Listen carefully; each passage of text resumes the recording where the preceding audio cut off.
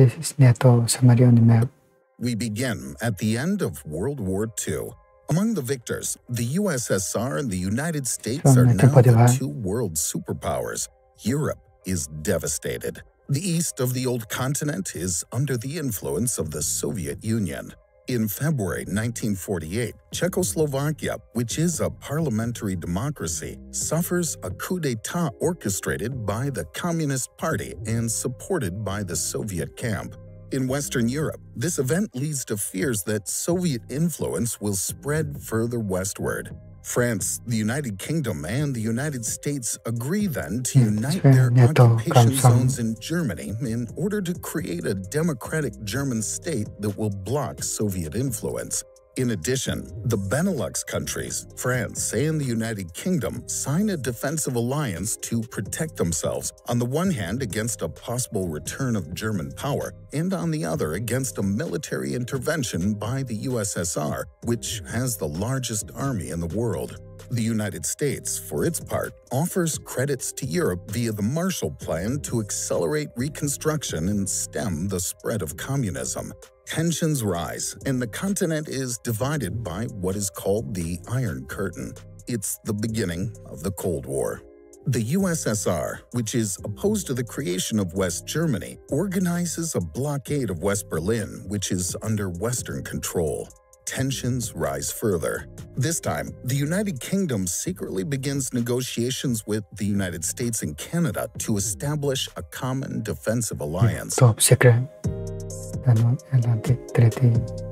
On April 4, 1949 in Washington, 12 countries signed the North Atlantic Treaty, also known as the Washington Treaty, a political and military alliance whose central point is Article 5, which ensures the collective defense of each of the member countries. The parties agree that an armed attack against one or more of them in Europe or North America shall be considered an attack against them all. The territories of the signatory countries north of the Tropic of Cancer are affected, including the departments of French Algeria and Cyprus and Malta, which are British colonies. The North Atlantic Treaty Organization, or NATO, is thus created. Western Europe is now officially under the protection of the United States, which is the only nuclear power. But in a few months, on August 29, 1949, the Soviet Union tests its first atomic bomb. You don't have a nuclear. In Asia, the United States and the USSR failed to reach an agreement on the status of Korea, which is divided. On June 25, 1950, the North Korean army, supported by the USSR, invades South Korea. In response, an international UN force under the command of the United States counterattacks. The United States is heavily involved on this front and fears that the USSR will take advantage of the situation to launch a similar attack against West Germany, which is not a member of NATO and has not been allowed to rearm since the end of World War II. The United States wants to authorize the country's rearmament as quickly as possible, but France, Belgium, and Luxembourg, which had all been invaded by Germany in the two world wars, are opposed. Instead, France wants to create a European army that would include German forces and be integrated into NATO. Furthermore, the members of the alliance agree to set up a common structure to better coordinate military actions. They establish a headquarters at Roquencourt, close to Paris. Each member country will provide at its own expense military forces that will be placed under its command.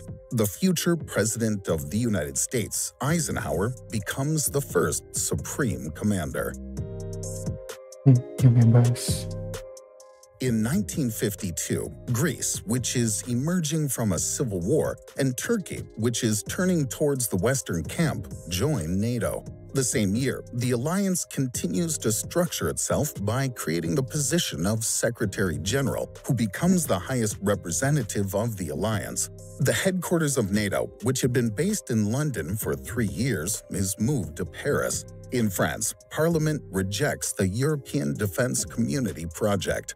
After negotiations, France finally authorizes the rearmament of West Germany and its integration into Nato, which becomes official on May 6, 1955. A few days later, the Eastern Bloc responds by creating the Warsaw Pact, a military alliance between the countries of Eastern Europe. The armies of the two alliances mainly face each other on either side of the border that divides Germany. The United States, which has approximately 400,000 soldiers on European soil, is now betting on nuclear weapons and installing nuclear missiles in Europe.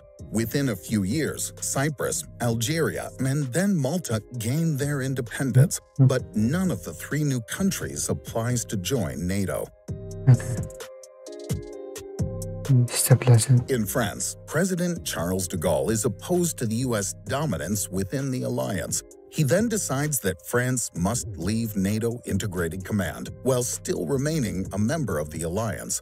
French troops will no longer participate in NATO military actions. The 30,000 U.S. troops present in France must leave, and NATO headquarters and military command are moved to Belgium.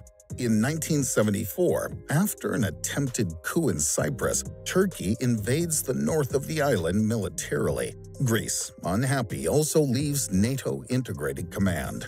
In the following years, the USSR develops and installs new, more powerful nuclear missiles that threaten Western Europe more precisely. This rekindles tensions. In reaction, NATO decides to install new missiles in 5 member countries while attempting to initiate a policy of détente with the USSR. In 1980, Greece returns to the Integrated Command, and in 1982, Spain is admitted to NATO following the death of Francisco Franco in 1975. In the USSR, the economic situation is catastrophic. Industrial and agricultural production stagnate, while the country is bogged down in a costly war in Afghanistan. After the Chernobyl nuclear incident of 1986, the USSR is weakened and loses control in Eastern Europe, where pro-Soviet governments fall one by one. In 1989, the Berlin Wall is torn down. Mikhail Gorbachev, the head of the USSR, begins meetings with the West to organize German reunification. Gorbachev wants Germany to be neutral, while the West wants it to be a member of NATO. Long negotiations then begin, during which the West verbally promises not to extend NATO 1 inch eastward in a reunified Germany.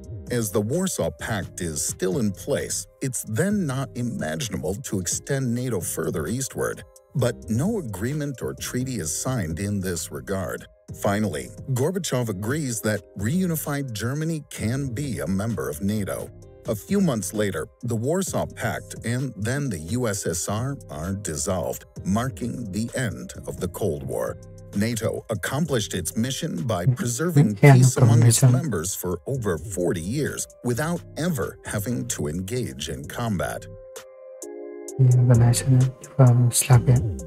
Despite the end of the Cold War, NATO members decide to maintain the alliance and adapt it to the new global environment. From now on, in addition to its defensive mission, NATO will be able to intervene beyond its borders to support humanitarian missions and to ensure stability in Europe. In the Balkans, Yugoslavia is weakened by independence movements. After Slovenia, Croatia, and Macedonia, Bosnia-Herzegovina proclaims its independence. But the new country is populated by a large Serbian minority that proclaims its own independence and begins a siege of Sarajevo. The UN then asks NATO to patrol the Adriatic Sea to enforce an arms embargo against Yugoslavia, which is supporting the Bosnian Serb minority. The UN then passes a resolution to create a no-fly zone in the skies over Bosnia-Herzegovina. The NATO Air Force is given the task of patrolling to enforce the resolution. On February 28, 1994, 6 Serbian planes are spotted in the exclusion zone bombing a military factory.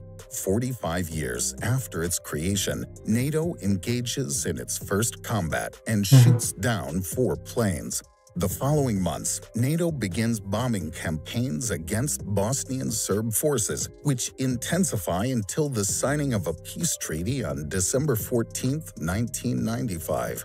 An international peacekeeping force under NATO command is then established to ensure peace.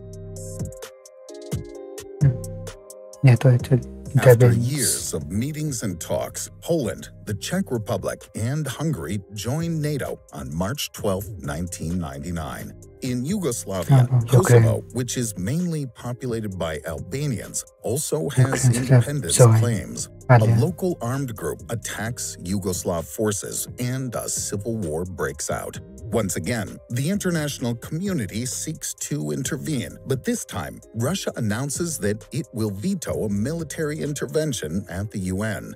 After the failure of negotiations with Yugoslavia, NATO takes the initiative to intervene militarily for the first time without a UN mandate, believing that its role is to avert a humanitarian catastrophe. For 78 days, NATO massively bombs Yugoslavia, including the capital, Belgrade.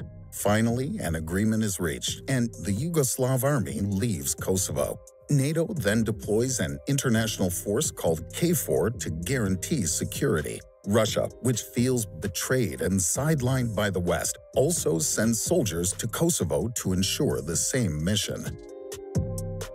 Against terrorism. On September 11, 2001, the United States is the victim of terrorist attacks on its territory. For the first time ever, NATO activates Article 5 and commits itself to the fight against terrorism. Military aircraft are sent to the United States to patrol the skies, and a naval force is deployed to the Mediterranean Sea to combat terrorist activities. The United States, for its part, forms a military alliance and goes to war against Afghanistan, which is ruled by the Taliban and where Osama bin Laden is located. After taking control of the capital Kabul, an international force is deployed to assist the new government in taking control of the entire country and to maintain security. 2 years later, the United States launches another offensive, this time against Saddam Hussein's Iraq. In 2 months, Baghdad falls. NATO is then called upon, on the one hand, in Afghanistan to take command of the international force there, and on the other hand, in Iraq, to train and supervise the country's new troops. In 2004, the Baltic states, Slovakia, Slovenia, Romania, and Bulgaria joined NATO. Interventions In around the world. 2005, the African Union, which is intervening in Darfur where war is Sudan. raging, asks NATO for support and obtains logistical and air transport assistance. The same year, NATO sends humanitarian aid to the United States after Hurricane Katrina and to northern Pakistan after a devastating earthquake that leaves 4 million people homeless. In 2008 in Georgia, during a referendum, 77% of the population announced that they are in favor of joining NATO. A few months later, at the Bucharest summit, NATO members announced their support for Ukraine's and Georgia's applications for NATO membership. This time, tensions rise with Russia, which claims to be the heir to the USSR and which feels increasingly threatened by NATO, which is moving closer and closer to its borders. In 2009, Croatia and Albania joined NATO, while France fully reintegrates into the military structures of the alliance. The same year, NATO deploys an international military fleet off the Horn of Africa to fight piracy that threatens shipping. In 2011, NATO intervenes in Libya during the Arab Spring, officially to protect civilians. The organization bombs Sirte, where Muammar Gaddafi had taken refuge, which accelerates his fall. Ukraine. In 2014 in Ukraine, pro-European demonstrations turn into a revolution. The pro-Russian government falls, and the country is torn between pro-Russian and pro-European supporters. Russia takes advantage of the chaos to annex Crimea. In response, NATO suspends all cooperation with Russia. In addition, NATO deploys troops in Estonia, Latvia, Lithuania, and Poland. In 2017, Montenegro joins the alliance, and in 2020, North Macedonia becomes the 30th member of NATO. The following year in Brussels, NATO members reiterate their desire to integrate Ukraine into the alliance. In Afghanistan, the international force leaves the country without having succeeded in defeating the Taliban, who regained control of the country after 20 years of expensive war. At the end of 2021, Vladimir Putin appeals to NATO to negotiate an end to its expansion to the east. Without a response, on February 24, 2022, he decides to invade Ukraine. Among the negotiations that take place during the war, Russia asks Ukraine to become a neutral country and not to join NATO. But the war has ironically driven other countries to now want to join the organization. Thus, in May 2022, Finland and Sweden officially announced that they want to join NATO. Some of them are joining the NATO. Russia is alone overall. I know what will happen in the next few years. NATO countries are absolutely huge. So, the video, see you in the next video.